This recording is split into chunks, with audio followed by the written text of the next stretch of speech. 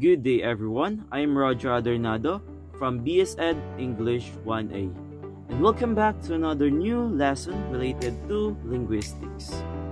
For today's topic, we are going to discuss the 16 design features of human language by Charles F. Hackett.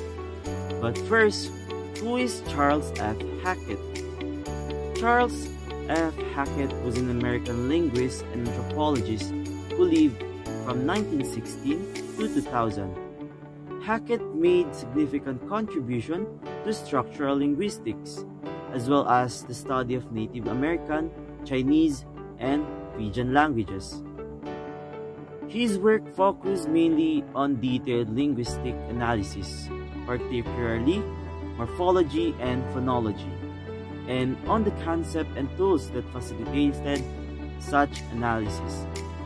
Hackett is the most famous for defining what he called the design feature of language, which demonstrated his belief about the commonalities among human languages, or the 16 design feature of language.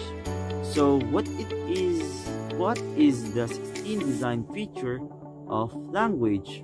So first, we have vocal auditory channel.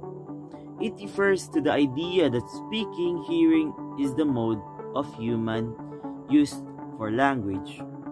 Second, broadcast, transmission, and directional reception. When humans speak, sounds are transmitted in all directions. However, listeners perceive the direction from which sounds are coming. Third, we have transitoriness, or also called as rapid fading transitoriness, refers to the temporary quality of language. Sounds wave quickly disappears once a speaker stops speaking. Number 4, interchangeability. It refers to the idea that humans can give and receive identical linguistic signals. Number 5, total feedback. Speakers of language can hear their own speech and control and modify what they are saying as they say it. Number 6, specialization.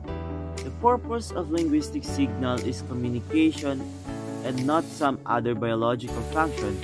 When humans speak or sign, it's generally intentional, right? Because when we talk or when we do action, it is intentionally we do. Number 7, semanticity. Specific sound signals are directly tied to certain meanings. Number 8, arbitrariness. Spoken words are really nothing like the objects they represent. Number 9 is discreteness. Linguistics representation can be broken down into small discrete units which combine with other in a rule govern ways. Number 10 is displacement. It refers to the idea that humans can talk about the things that they are not specifically present or that do not ever exist. Speakers can talk about the past and futures. Number 11, productivity. So it refers to the idea that language user can create and understand a novel utterances.